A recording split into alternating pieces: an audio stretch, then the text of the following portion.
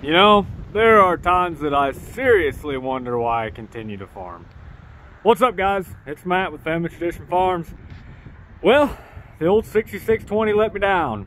The other day we were done with beans, heading back to the shop, decided to fold the auger in. Well, that's a pretty logical thing to do. Looked in the grain tank. The cylinder was not just leaking, it was pouring hydraulic fluid. That's not gonna work. Took that guy off, took it apart. I work for John Deere, guys. Now, I've worked in the parts department for years. I looked up the wrong seal kit. I ordered a seal kit, got it in, took the cylinder apart, went to put it in today. Today's Saturday, and it's wrong. So, like, don't get mad at your parts, guys. Like, it happens. There's only so much we can do. Serial number breaks. It's not an easy process. The plus side of it is, I think I can get by this weekend without the cylinder by just tying a rope up here. Now, the auger's essentially free spooling now. So, I think I went up there and put, I mean, it'll swing out, it'll swing back in. I think I can go ahead and combine at least my double crop beans, get those knocked out, hand pull that auger out far enough to get it over wagon, get those hauled to town. If I'm feeling wild, I might try some corn. I need to get in corn, but I don't know that I'm feeling that squirrely. But I guess that's all we're gonna do. It's about 10 o'clock now. Beans are still got a pretty good dew on them. I guess I'm gonna get the combine ready to go cut some double crop beans, you know, poor farmer style. Who needs a power unfold cylinder? It's nice for some people, I guess. Oh well, let's just get after it. Now let me just tell you guys how my day's been going. So you know about the unload auger, got the wrong seal kit for the cylinder. It happens. I thought, well shoot, I'll just tie a rope on, we'll get these beans knocked out at least, and then, you know, go from there.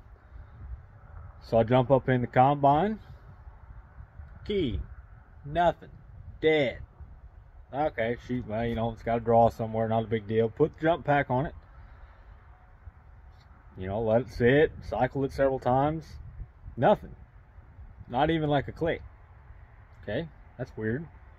Maybe the battery's just that dead, it's not going to do anything. So, went and pulled the auger, the gravity card out, parked it by the little bean patch, come back after letting the battery sit on charge. It was showing good. Okay, we got charged. Hit the key again, and smoked her. For whatever reason, that little, where's that? That one, right there. Little coil sitting on top of the starter just smoked. From the looks of it, that's probably a pretty old starter, if not the original one. So I'm not surprised. I mean, electrical components, they only last so long before they, you know, they give up. Here's the problem. Nobody's got one that's open because it's Saturday afternoon. So we got it off. If you've ever removed one of these starters, you know how big of a pain in the butt it is.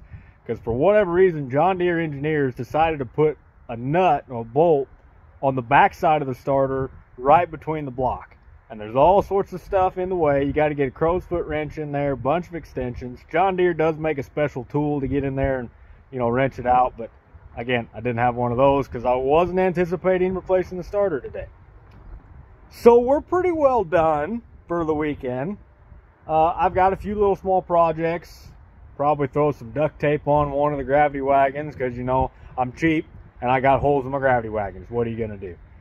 Probably get the planter pulled apart because I broke some stuff on it because, again, I'm cheap. You know, what are you gonna do?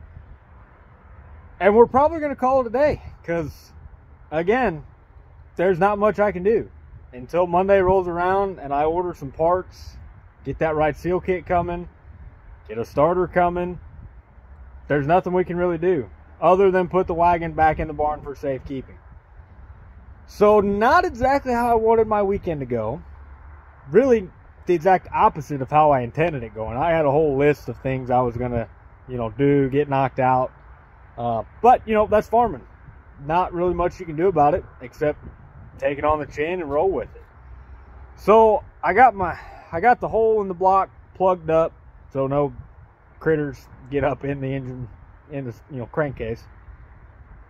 I guess we're just going to pick tools up, close the combine up, and probably call it a day. Shit, it's It's not even 2 o'clock, and I don't know what else to do. Anyways, guys, not how I expected this day to go.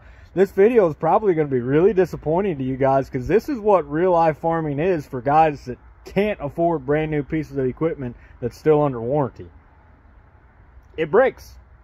It breaks whenever it's inconvenient. It breaks when the parts store is closed. The parts store doesn't have the parts that you need. They've got to order them. It takes 2 days.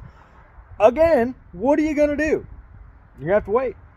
So anyways, guys, I appreciate you hanging out with me, even though this was probably a very lackluster video. If you enjoyed it, go ahead and like it. Make sure you subscribe to the channel, because, guys, I need something to keep me going. I'm tired of wrenching and trying to fix all this old stuff. If you're not enjoying watching it, I'm going to have to find something else to do. So anyways, appreciate you hanging out with me, and thanks. You guys have a good one.